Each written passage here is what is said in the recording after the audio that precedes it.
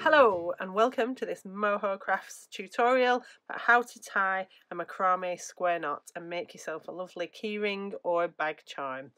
If you've bought one of our kits, then you'll have everything that I'm going to show you now. If not, go and get finding stuff. Alright, let's get on with it. Here is what you're going to need to make your square knot keyring bag charm there. So we'll need 2 times 1 metre of t-shirt yarn. Doesn't have to be t-shirt yarn, you could use rope, you could use cord, whatever. It's much easier if they are different colours.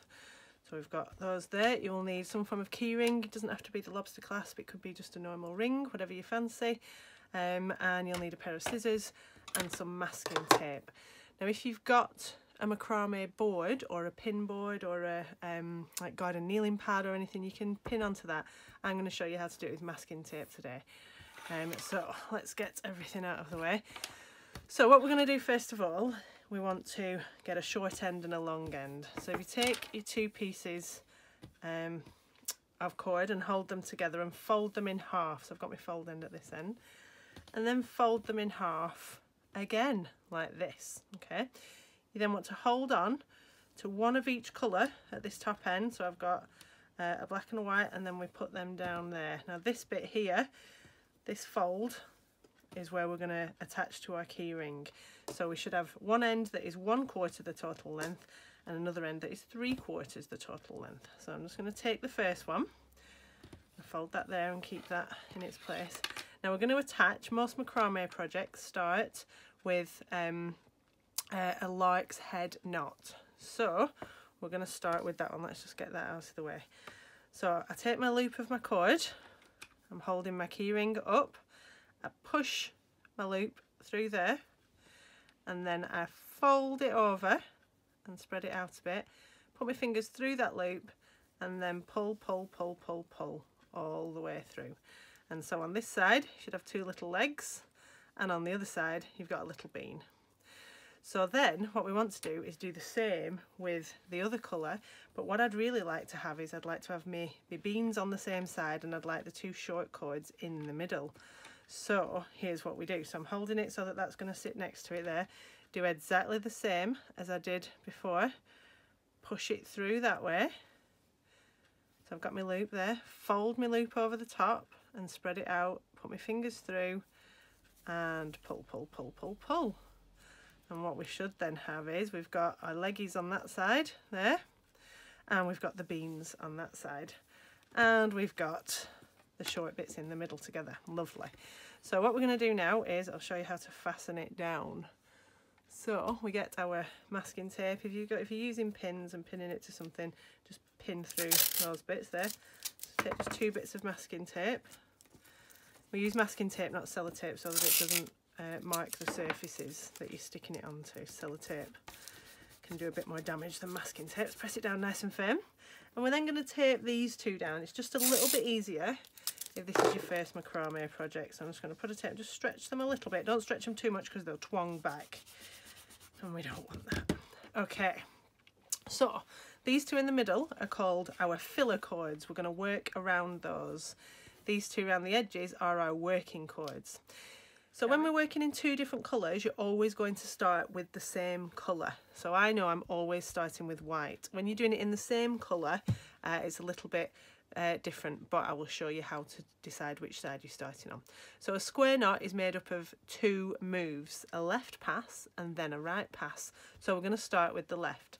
So we take our cord on the left and we make a number 4 across the middle 2. So number 4, and then leave that down there. Okay, number 4.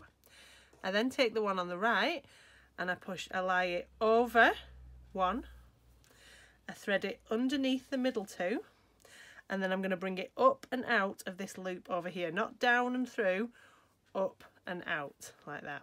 Then pull them until they're about the same tension, and then we're going to pull and slide it up to the top and pull until you feel the stretch go like that. Okay, that's the first half of your first square knot done. We're then going to do the same but starting on the other side. So we make a backwards number 4, starting with the white one there. Take the one on the left, don't know my left and right very well. Go over 1, under 2, up and out of the tunnel. Pull, pull, pull. And what you should see is that you get the same colour going across in the middle and then the same colour coming down the edges. So we start again over here. Now when we're teaching this in classes, we go, right, make your number 4, and then we lie this over the bridge, under the dual carriageway, and pull it up and out of the tunnel. So it's good for learning your highway chord as well as macrame. So then I always start with white, I know, on this one. So I go, make me backwards number 4, over the bridge, under the dual carriageway, up and out of the tunnel. Pull, pull, pull. So then again we start on the left side, number 4, over the bridge, under the dual carriageway, up and out of the tunnel. Pull, pull, pull. And then we'll finish that square knot off there with number 4, over the bridge, under the dual carriageway, up and out of the tunnel. Now if you're doing this in all the same colour and you get to a point and you go, oh, I've no idea what side I'm meant to start on now, look for the lowest down bean. So these are beans down the side. So look for the side that's got the lowest bean, and that's the side that you're going to start from. So we'll carry on and do some more.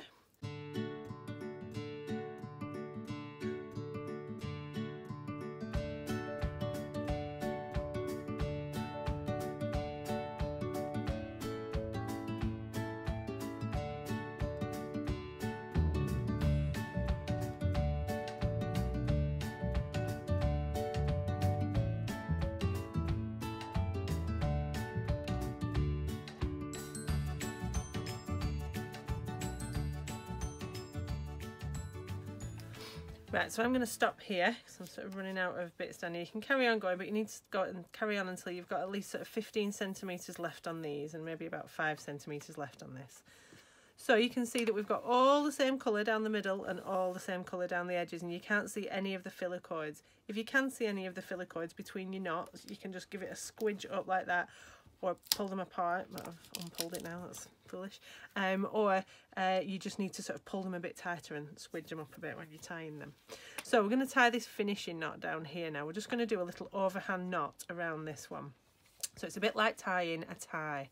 So what we do is we take the one on the right and lie it across and go over onto the left hand side. And then I'm going to put my finger here and hold these two down. I should probably do it with the other hand. And then I'm going to poke these two and pull them underneath. So they've gone around and underneath there. So I've got a nice little loop on here. What I'm going to do now is take these two ends, doesn't matter that they're not quite the same, and I'm going to poke them down through that loop. Just pull, get rid of some of the slack, and just tighten them up one by one. Put your fingers and your thumb there so that the knot doesn't sit too low down, and you can get it to sit exactly where you want it to at the bottom of your square knots. Pull, pull, pull. If you put them the wrong way in, two ends will sprut up and two ends will sprut down, which might be what you're going for. I don't know. Right, so when we've tied that, then we can release the tape. Squidge it out of there, look. And then, so we get our skizzers and we just, oh, masking tape chaos. And just give it a snippy, snippy, snip, snip. Lovely, jubbly. Let's get rid of that, it's not very attractive, is it? So if you look on this side, you've got all your horizontal lines are white there, and on that side they're all black. Oh, it's like magic. Do, do, do, do, do. Right, I hope that has helped. Flip it over. And that you're now a macrame expert. All right, I'll see you soon. Bye bye.